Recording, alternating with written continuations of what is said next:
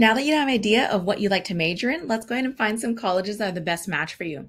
Also, for those that are still not too sure, don't stress. My recommendation would be to choose colleges that are good overall programs.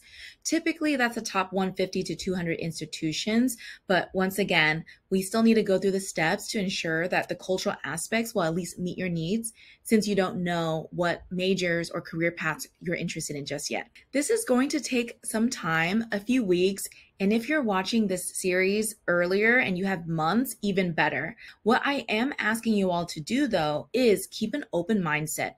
Oftentimes, students, such as yourself, come into this process having preconceptions that you want certain schools due to the prestige, or because it's an Ivy or a UC or your cousins went to that school. You'd be surprised how many amazing schools there are out there. And all you need to do is keep that open mindset and think through what are some of the characteristics that you're looking for. There's an amazing tool that I'll walk you through in order to learn more about what you're interested in college. And then we'll talk through the academic side as well as the intrinsic side. All right, let's hop over to the computer so we can get started. We're here at Corsava, which is a tool that will be helping you all learn more about your preferences when it comes to college. And I'll be linking this down below, so go ahead and click on that link. You'll go to corsava.com/for-students. And then once you click on sign up for free, it'll be asking you to create an account. And then once you're in the tool, go ahead and click on card sort. And here we go. We'll go ahead and get started. I actually started this a little bit earlier, but let me start from the beginning. You're going to have 138 questions, and it's not as long as you think it's going to take. I would say it's anywhere from 15 to 20 minutes, but don't rush through it. Take your time because I want you to get accurate results in order to mold your proper college list. So some of the questions will say, how important is international relations to you? You can click anywhere from must have, would be nice, do not care, and no way. And once you bucket all this, it will come up with all of the responses that you have and put it into different categories, and make sure that you're in a quiet space in order to focus on this 100%. Once you get this done, go ahead and save your results. It should be popping up right after you complete the 138 questions. Welcome back. I hope those 138 questions wasn't too bad. This is how the results should be looking like for you. So let's dig in a little bit deeper. So today, what we're going to be focusing on is interpreting these results, seeing if that really resonates with you. Do you feel like these are your must-haves? Would it be nice? You can always feel free to move things around. This isn't an end-all be-all. And you'll be utilizing these results by embedding it into your college criterias and what you definitely want versus what you don't want. So pay attention to this as well, just in case this will help you eliminate any colleges. I'll share you two different methods as you do your research on colleges.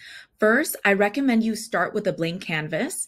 There's some templates down below to keep you organized. But if you're one of those folks that want some guidance up front and want some schools to work off of, I've added a few popular majors that previous students have really enjoyed, like computer science, bio, for instance. But what I recommend is that you work backwards by ensuring that the schools on that list meets those intrinsic values that came up from your Corsava results that we just talked about. First, I wanted to share some advice before we jump into the trackers/templates I'll be sharing with you. I want you to take notes while you're doing this research on each school, because when you're applying to these colleges, they'll be asking you questions to see why you're interested in their school. Wouldn't it be great if you've already done that pre-research while you're doing research on the school? Sounds like a win-win to me. So I hinted to you earlier that there are two main categories when you're building your college list, which is the academic side, what majors you're interested in, what is the career path you're looking into. And then another is intrinsic, which is what we got from Corsava, a little bit more difficult to measure the qualities that you're looking for in a college. My preference is always to start on academics, since it'll help you narrow down a few options, and that's once again, the whole purpose of going to college. I look for programs that have high percentage of students being employed after graduation, selected for programs for further education, professors that are highly esteemed, location of the school often offers different internship opportunities. So say if you're someone that's interested in politics, more than likely Washington, D.C. area might be the best place if you've already decided for sure you wanted to get into politics, since the proximity to the White House and the Hill, as they call it, are going to have a lot of options for internship opportunities. Okay, so you can find this tracker in the notes down below. Go ahead and click on it. And then I want you to go ahead and make a copy of it. Click make a copy. And some of you know I love Google Drive. So I hope you've already created a folder for your college needs. If not, go ahead and do that. You click on My Drive, select, and then you press My Drive. And then there's this little button here that says New Folder. You click on that, and then you would just put college planning or whatever the case is. And then press check and then select. So you can go ahead and add this in here. And you can always create mini folders in here. And just, I love Google Drive so much. So I really suggest that you go ahead and do this to keep organized. All your essays should be in here too. So go ahead and press select, make a copy. So once you've already made a copy, I want you to input your preferences here.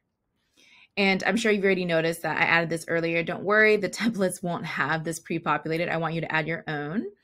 And so I added the ones that we got from Corsava into here just to keep us honest on what we wanted. And I know that there's areas where you didn't want. If you want, you can put your absolutely no preferences down below, but let's just zero in on what you do want.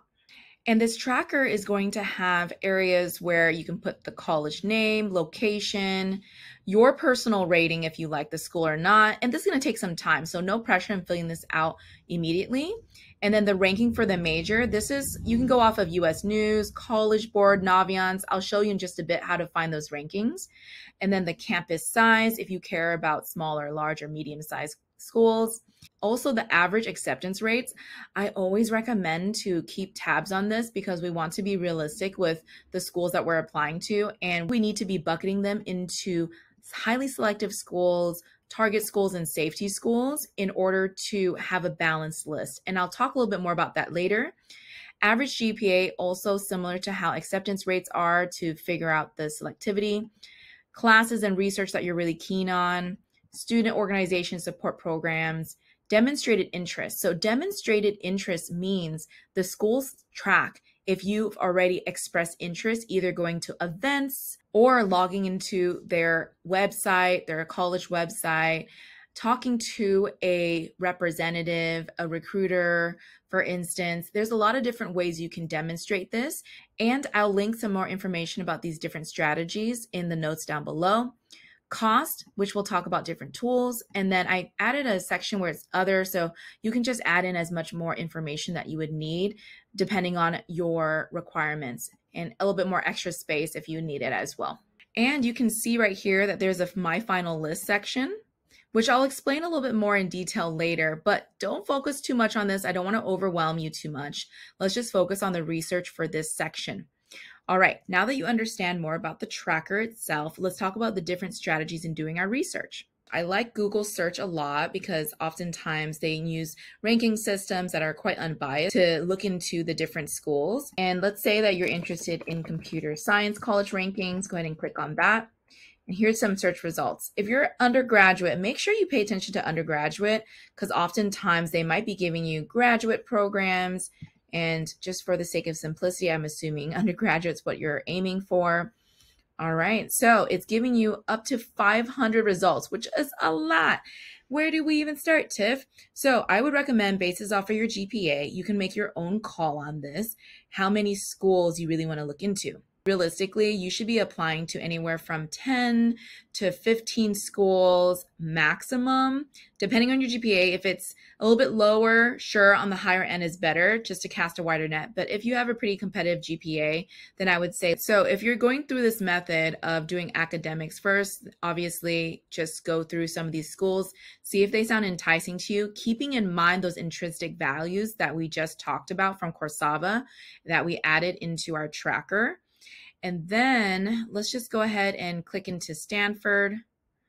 And you can see that it's number 6 nationally, highly competitive, and you can learn more about the school and what makes them special by scrolling down here.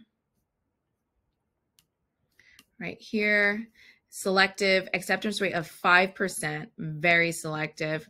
And then you can see what the average SAT scores are as well. And then you can learn more about the application deadlines, if they're going to be taking any early admissions as well. I know that you might need to pay a little extra in order to understand the GPA itself, but honestly, each school has the GPA average on their actual website. So you don't have to pay for this, but if you want to, because it's more efficient, go for it. It's not that expensive. And you can click around here. Say that you're someone that doesn't know what they want to major in. You can go to rankings and see what they're good at overall. So that way you can learn if you still want to go to that school, because overall they're still ranked super high for all majors overall, it seems. And then you can click on student life to learn more about the size. You can take note of that, add it to your tracker. I know that this is just academics, the numbers, but if you're feeling like it is a good school option for you, go ahead and add it to that tracker that we were just talking about. And then we'll look into the more details like classes and research individually. So we'll dig deeper every single time you start adding schools into the list. But for now, we're just going to start wide, add college names in there by deciding if it sounds interesting enough to dig deeper. Play around with this tool. There's a tuition and financial aid section as well that's going to be helpful. I'll talk a little bit more about costs in another section of this series. So for now, this is just a high overview that's not tailored to you, okay?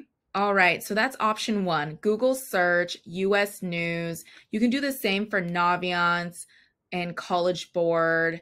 And there's also College Express, which is a great tool that a lot of students really like as well. So let me go ahead and show you how to use College Express very quickly. Now we're on College Express, which I'll link everything down below. Go ahead and click on it, and you'll go to list and rankings. So recall what you were interested in, right? Like for me, what I really liked was a bike-friendly campus, which I learned how to ride a bike in college, actually, when I studied abroad in the Netherlands, and it was rough, but now I really like biking, which is cool. All right, biking, look at that. Bike-friendly campus is Wisconsin Hidden Gems. And maybe I could have done bike-friendly, just in general.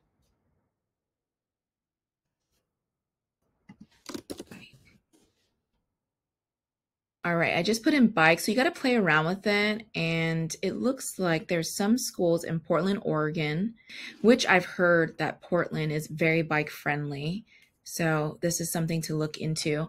And actually heard UC Davis is quite bike friendly too. So if there's not much that's coming out from College Express, I would go back to our handy dandy Google search and look into that. Let's see if there's something that comes up. So what I did here was just put in bike-friendly campus on Google search, which, you know, oftentimes in this college search process, you need to be your own detective and figure out what through the resources that you have online.